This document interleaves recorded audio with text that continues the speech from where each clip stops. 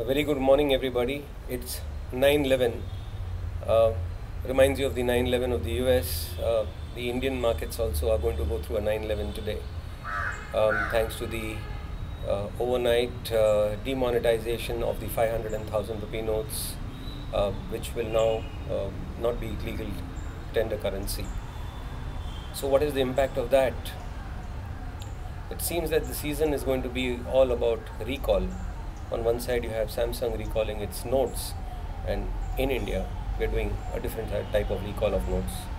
The impact is going to be largely severe because we have a very huge parallel black money economy, which also runs parallelly to the mainstream.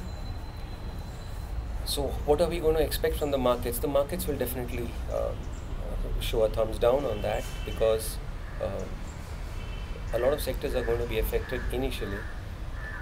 In all, we could see the real estate sector, which is going to be impacted at large, and then we're going to see the gambling, hospitality, hotels, luxury cars, white goods. All of them are going to see a deceleration in demand. The farm incomes are all in cash, so that's a cause of concern as well, and we need to see how this gets addressed. There will be a panic initially in terms of a rush to the banks for change, and we have to see how the banks are going to cope with the new currency and to change with the old hundreds if they have more. A lot of issues are going to crop up suddenly, and definitely the growth is not going to be as strong as what it was in the previous quarter. So 7% growth, I think, will take a hit for at least 1 or 2 quarters. Still, India stabilizes in its new form and new avatar. This 9/11 surgery was very much needed after the income declaration scheme didn't do too well, and we could definitely see more money coming back into the mainstream. This will be very good for banks.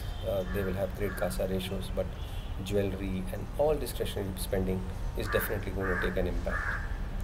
And as US is right now counting its votes, and we of course are counting our notes, Trump seems to be neck and neck or slightly having an edge after getting Florida. So markets are definitely poised for high impact, high shock, and high volatility today. Take care, and remember one thing: the story is never over.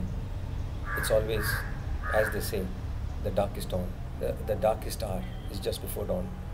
So maybe before a new dawn, you have to go through this tunnel of darkness, and it is surgery which is required.